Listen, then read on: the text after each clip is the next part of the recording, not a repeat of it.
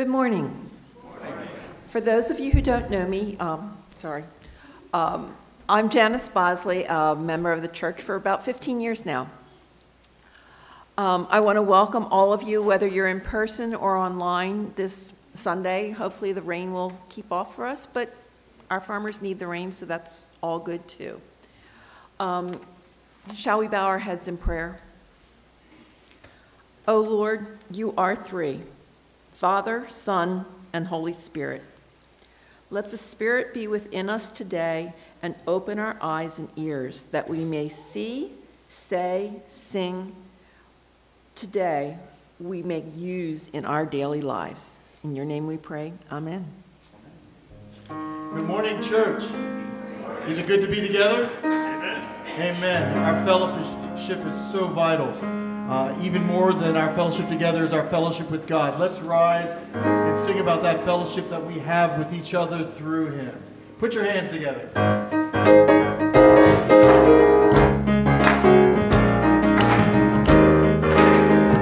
What a fellowship. Thank you, Lord.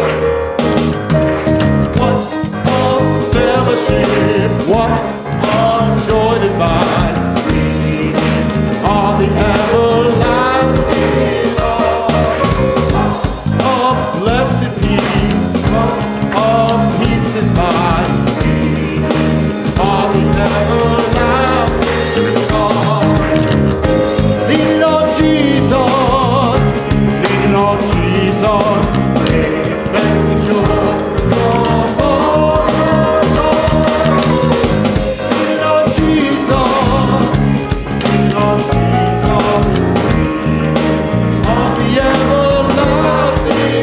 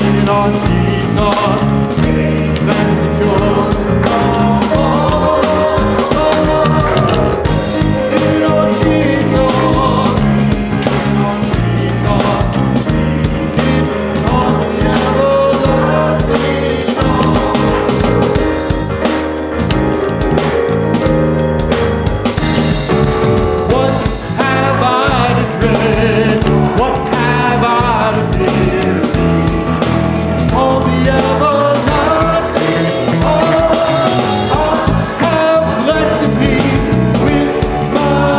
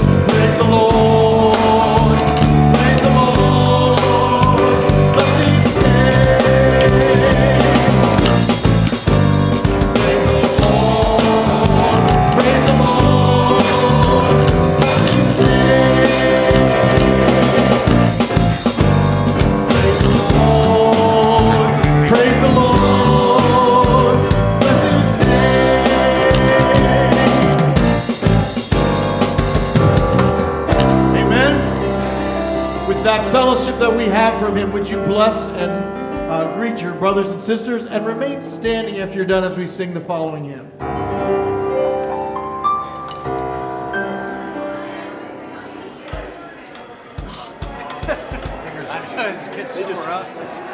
went out to breakfast with Randy and I made a mistake. Stand my hand. He's got a strong hand. And he took me to my knees. I mean, I can't do that anymore. Can't what?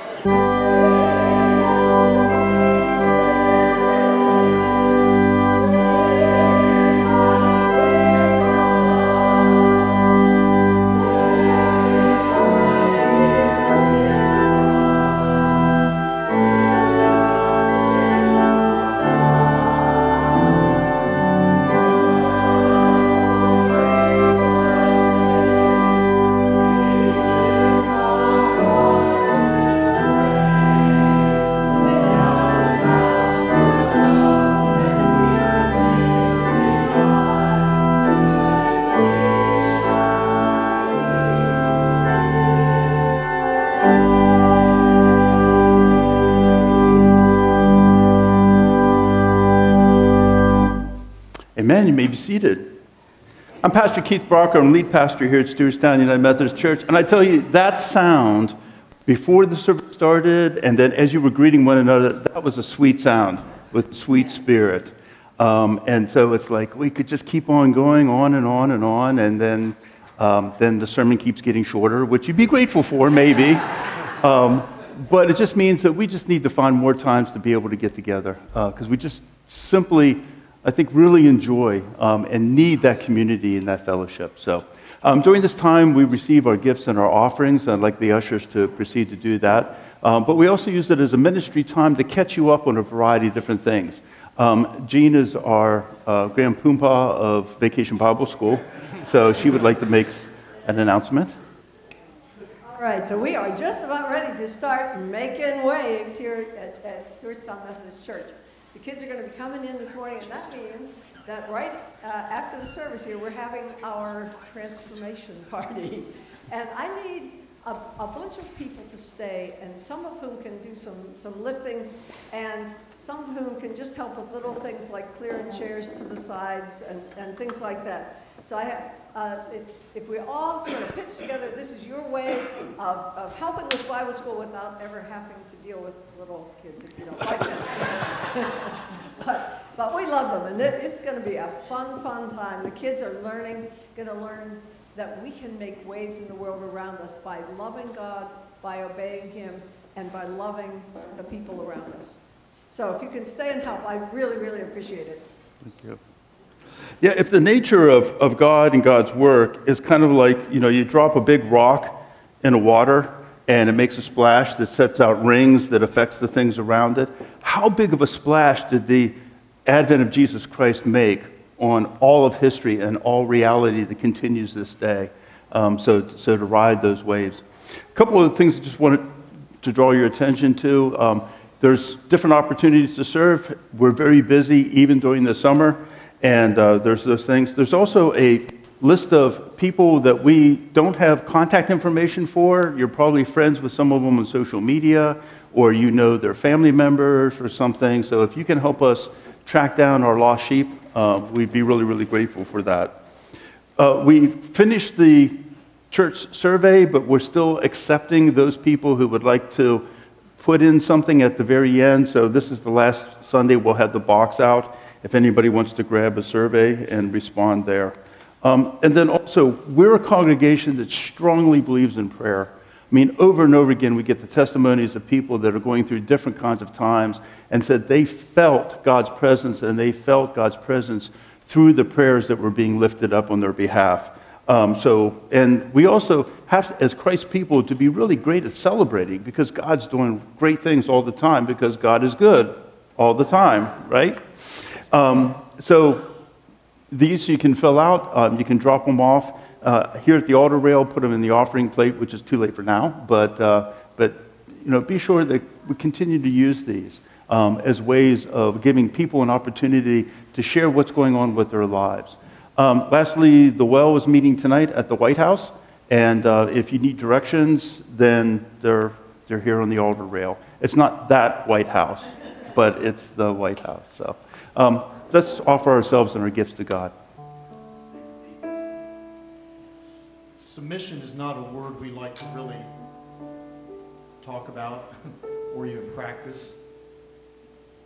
But yet this song is such a wonderful song about submission to God before Him. And it's just so beautifully written. I hope you take time and let these words speak to you.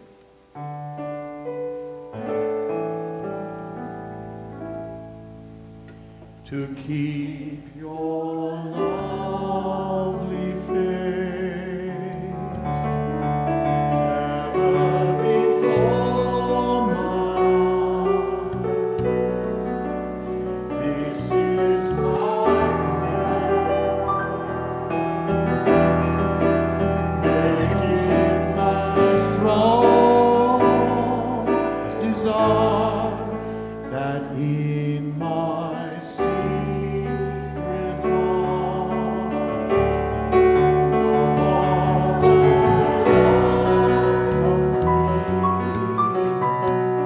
no idol surpassed, and I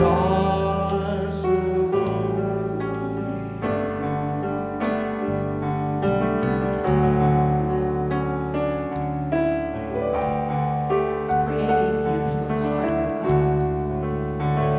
Renew a steadfast spirit within me.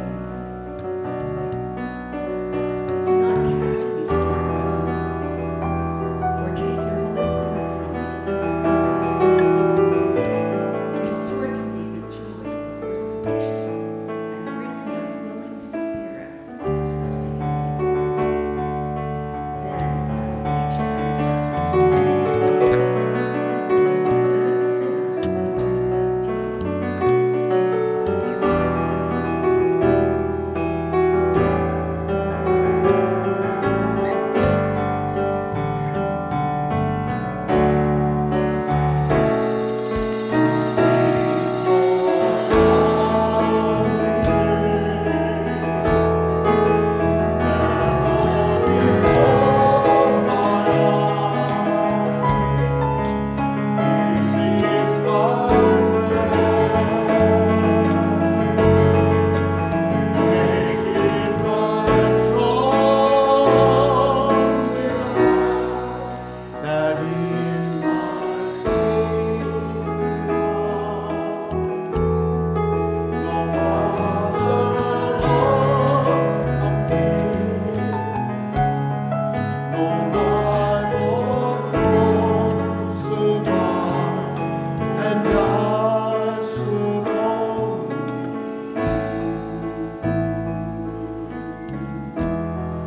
No rival throne survives, and I surround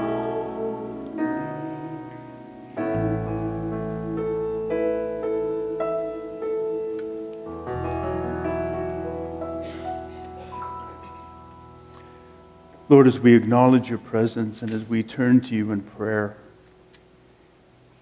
I have to confess that often perhaps we avoid prayer or just avoid being alone with our thoughts because we have failed, because we have regrets, because we have hurt people, even those that we love, in ways that we can't fix or can't repay. That we feel overwhelmed by what's happening in the world around us, what's happening in our lives. We hear the news that is affecting our family and our friends and our co-workers with devastating illnesses, with children that are afraid to go to their own schools, with just the news of the world, Lord. What do we do with that? And yet, you come to us. And for those regrets and for that sin and for those things that we need to confess, Lord, you're willing to give us a new heart and a new spirit and a new beginning if we're willing to confess to you. So now, even now, Lord, we ask that you create in us clean hearts, and that as we speak silently to you, that you hear our confessions.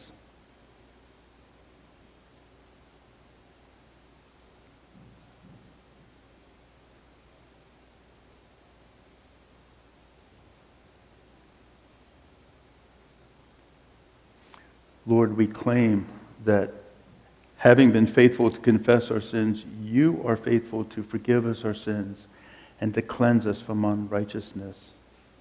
So, Lord, continue within us to cleanse our hearts, to root out what is hurtful in us, and teach us your ways of mercy and grace and unconditional love.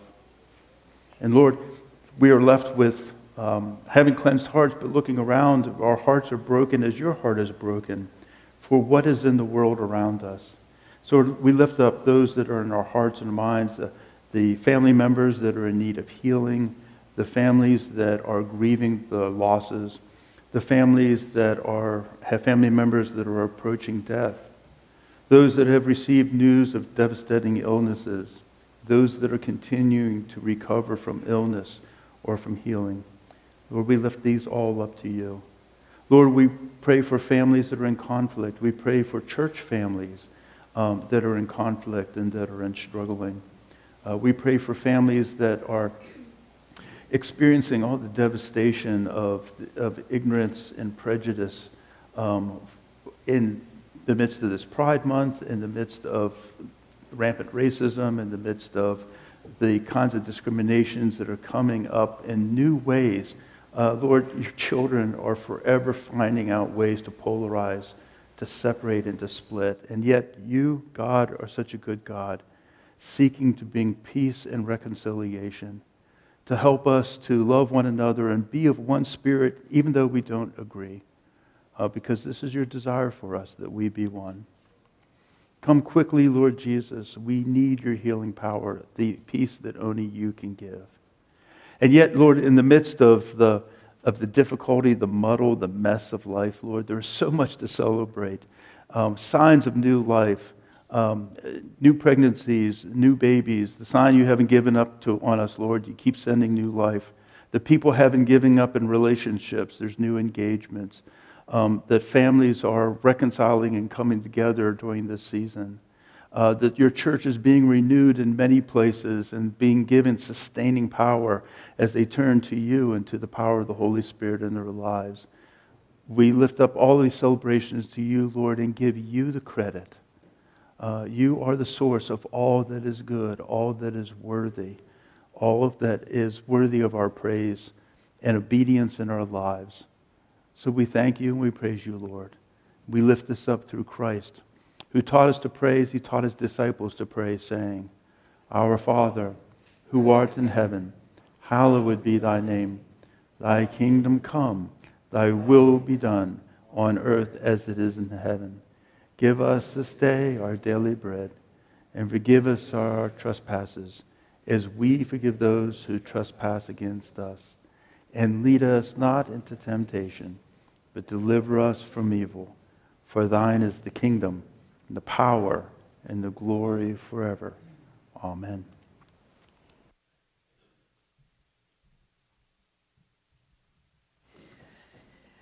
The first reading this morning is from the book of Proverbs. And a proverb, for those who don't know, is a short, pithy saying stating a truth or a piece of advice.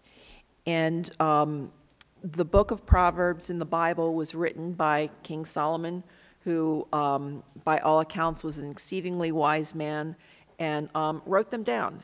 And the first 9 chapters of Proverbs were instructions to youth. So they sort of read as if a father is speaking to you. So Proverbs 8, verses 1 to 4, 22 to 31.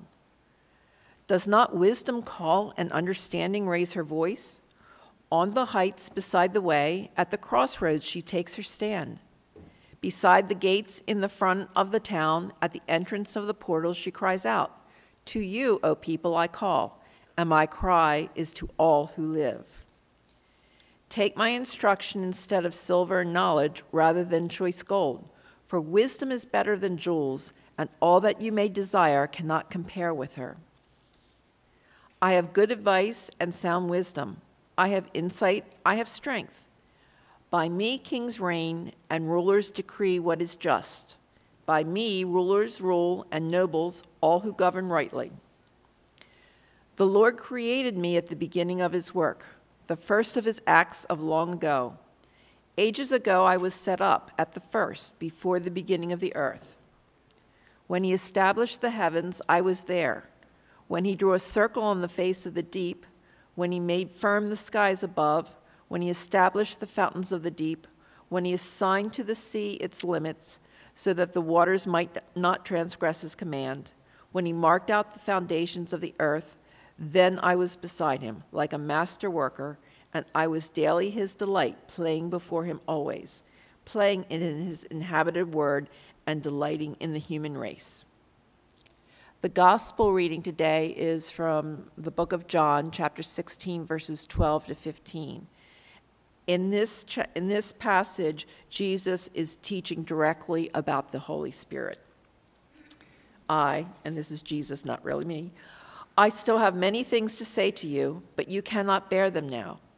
When the Spirit of truth comes, he will guide you into all the truth, for he will not speak on his own, but will speak whatever he hears, and he will declare to you the things that are to come. He will glorify me because he will take what is mine and declare it to you. All that the Father has is mine. For this reason I said that he will take what is mine and declare it to you.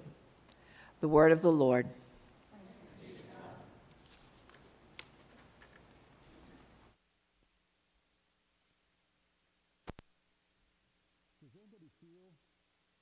Does anybody feel like the world needs wisdom? You know, that as this passage in Proverbs talking, it's like this voice crying in the wilderness, here, I've got wisdom, choose. And so this is really just a wonderful passage. The book of Proverbs is wonderful. And what the book of Proverbs, there's a lot of things in the book of Proverbs that has to do with wise advice being given to the people of God. Originally, some of the Proverbs echo some of the teachings that were given in the royal courts to young rulers, like for example, in Egypt. But here we have, in the book of Proverbs, we have the wise voices. And so there's a wise, kingly voice, and then there's Lady Wisdom. And it's Lady Wisdom's voice that we're hearing. And who Lady Wisdom is and how important Wisdom's voice is explained here in Proverbs, the 8th chapter. So you have to think about, what does the Bible say? This starts with creation. What does the Bible say about creation? So the Bible says, the Bible's view of it is that God carved creation out of disorder, out of chaos. That there was chaos, and God, like an artist, took that raw material, took that chaotic stuff, and carved order into it. And that this is not just a single process that happened just once, but that God is constantly working to carve order out of chaos. Some of the examples that they use is that, and this comes up in this Proverbs passage, is that God like carved a boundary so that all there was the seas, but he carved a boundary between the sea and the dry land so that the dry land could be safe for human and for life inhabiting the dry land. And God carved the boundary of the sky, the heavens above and the heavens below, and maintains those orders. Now, the other thing, though, is that God created us in God's image. And God, who is an artist, who is a carver, who is a creator in that activity of bringing order out of chaos, we in God's image are also to bring order out of chaos.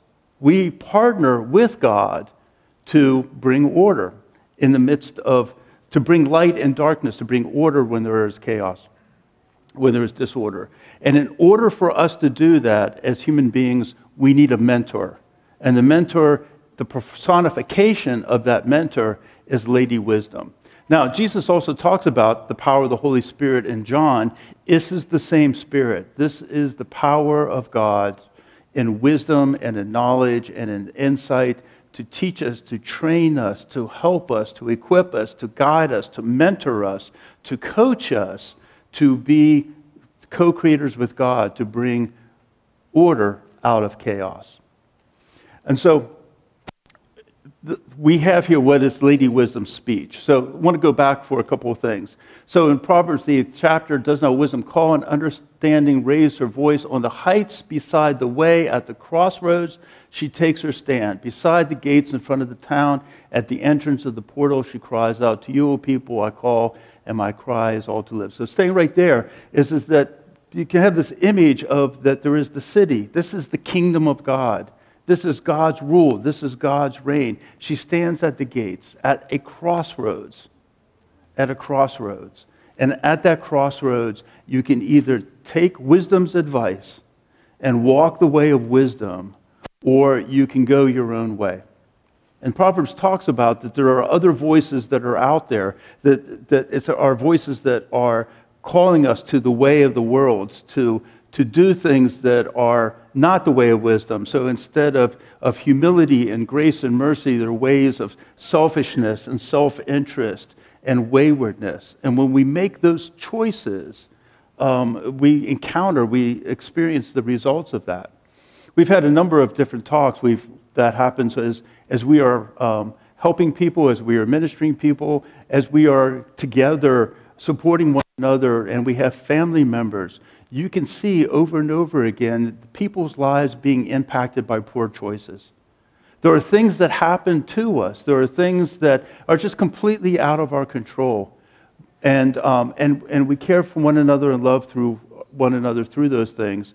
But we also see that there are people that are making really bad choices and have ended up in terrible messes because they didn't follow the way of wisdom. And be sure, we love them too and help them and stay with them too. But there is a difference. And those choices, that crossroad, it's kind of like we live forever in that circumstance. Every day, when you get up, are you going to follow the way of wisdom, or are you going to go your own way? Are you going to listen to wisdom, to God's way, or are you going to follow the way of the world? Which way you're going to go. And that's not just first thing when you get up in the morning. That's also going to be every time you face a decision, you have to make a decision. And the decision is going to be God's way, the way of wisdom, or it's going to be going your own way. And you know what? We're not very good on our own. We're not good on our own at all.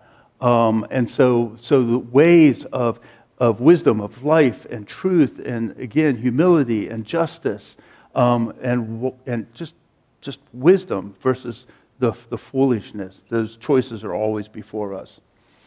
So, next passage. So it says, and then wisdom talks about the value of this. You know, take my instruction instead of silver and knowledge rather than gold and jewels, for wisdom is better than jewels, and all that you may desire cannot compare with her. If you follow the way of wisdom, what happens? You have the way then of healthy relationships, of stable lives that increase the possibility of prosperity, of better health and mental hygiene and wellness and all of its capacities. All of these things that money cannot buy. Silver and gold are worthless in comparison to what wisdom can offer us. And isn't that what our hearts desire? Don't we want loving, stable, healthy relationships? And a safe place that is a secure place for us to exercise and use all the gifts that God has done us for our benefit and for the benefit of others. This is what wisdom offers to us. Shows us the way to do this. The way of wisdom. And so it's that, again, the value is just, you can't underestimate the value of wisdom. Whatever it is you're pursuing, if you pursue wisdom, if you pursue God's way, if you pursue God, then all the things in our lives that we want to have happen fall into place as a natural result of that, because we are making wise choices, because we are going along with the way things are. So, good advice and sound wisdom, I have insight, I have strength. By me, kings reign and rulers decree what is just. By me, rulers rule and nobles, all who govern rightly. Now, one of the things, the word there, decree, is put in bold. That's the Hebrew word hakak. And hakak literally means to grave or to engrave, to carve or to engrave. And the idea that rulers would then carve the laws into tablets for the people, and that the expression of that, that it's an expression of the order. So then go to the next verse. This is when wisdom is talking about being with God at the beginning, being created first before anything else, and then being with God. And there's this image of God's order coming over the chaos, and wisdom kind of co-working with God and dancing in delight and taking delight in this whole process and participating in this whole process.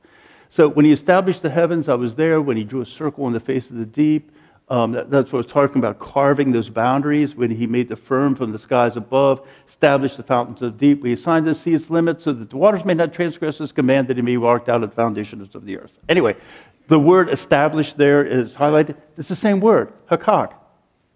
So the Hebrew word for carve, engrave, God is carving, engraving, bringing order out of chaos. Wise rulers do the same thing. They gain the wisdom from God and put up rules and laws and do things to create order in the lives of the people around them. This is only possible, again, if the rulers are mentored by wisdom. And any part in our lives, so this is true for the rulers, but there's any part of our lives where we have power to make decisions and to set policies and to do things to help enhance life for everyone. When we do so with God's wisdom, we bring chaos out of disorder. And in that order, we bring order out of the chaos. If we don't follow God, we definitely can make chaos out of order. But if we bring order out of chaos, then everything thrives. It's in that place. It's like planting your garden and tending it and keeping it orderly so that everything can grow and produce its fruit to its maximum capacity. It's the same process, the same Hebrew word for creating and carving as for our efforts to bring order out of chaos. So when we don't follow God's wisdom, when we fall into human ways, when we listen to other voices, then we drag order back into darkness. We create new chaos. And over and over again, when you see chaos and you see the instruments of chaos and you hear the voices of those, and if you know from the way of wisdom, you're saying, that makes no sense at all. Why would anybody believe that? Why would they do that? Why would they pursue that? It's just something that's just making everything worse. I was trying to think of examples of that, but then there's a part of it where then I'm in danger of saying, this is the wise way and this is the stupid way. Don't do the stupid way. Like, I know wisdom. But I was reading something the other day. I was talking about a company who is a coal and fossil fuel energy producing company that over the last, I think it was 20 years, reading the article, they spent $66 million putting out ads to make fun of the science of climate change. And so instead of taking $66 million and using it to invest in clean energy sources and everything else, it's like it's like everybody else could see that writing on the wall, but that meant that their short-term profits were going to be cut into, and it's kind of like any generation that looks into how can we make the maximum money out of this, and we know that there's a problem here, but we're kicking the can down the road for future generations to take care of because we're being short-sighted. That is not the way of wisdom. You know, God's way of wisdom is not carved in stones. That's the other piece of it too. God's wisdom, according to the scriptures, is woven into the very fabric of the universe. That by looking at God's universe, by looking at creation, everything we need to know about God, about wisdom, is evident. It is there. And so the ways of going against wisdom are like deciding that you're going to operate an alternative view of gravity. Like you suddenly decided that up is down and down is up. Or that the way of wisdom is often referred to as like a river flowing. It's like the natural flow of water. You know how the water is going to flow.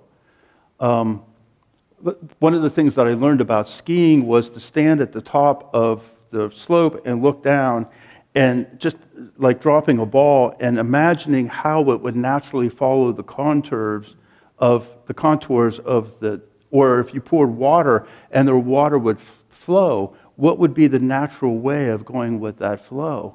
And then choosing that as the path.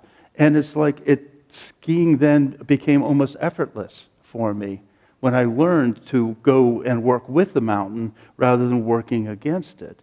For me, that's kind of a metaphor of there is a way, like water flowing, like gravity, what goes up comes down. There's a naturalness to God's wisdom and ways that is attainable to us.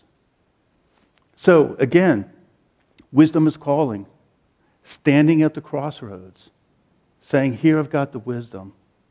You've got choices, I've got choices. As a church, we have choices. How are you going to choose? And you say, well, how do we choose the wise way? Jesus has already told us the Spirit has been sent to us to instruct us, to teach us, to guide us in the things. Jesus couldn't lay out everything all at once. In this situation, this is what you ought to do and everything else. So God has provided for us not only what is visible within the woven fabric of the universe, but a mentor, a guide that is with us constantly. So in every situation where you and I have to make a choice, do you believe that God is present? And that God is not only present, but wants to guide you in that moment to choose wisely. And that whatever choice you make, God being present and God being willing to teach you, show you how to choose wisely at that moment, that every choice you make is either going to be choosing God's way or choosing a way that's contrary. Choosing a way that brings order out of chaos, or choose a way that's going to create more chaos in your life. Now, we're not going to get it perfectly. We never will. I mean, we're going to think that this is what God wants, and then down the road find out, yeah, this is not it at all. But I wouldn't know this unless I had done that. So we learn, and wisdom is with us always, offering, calling, providing for us, and offering to us the way of life. Amen? Amen.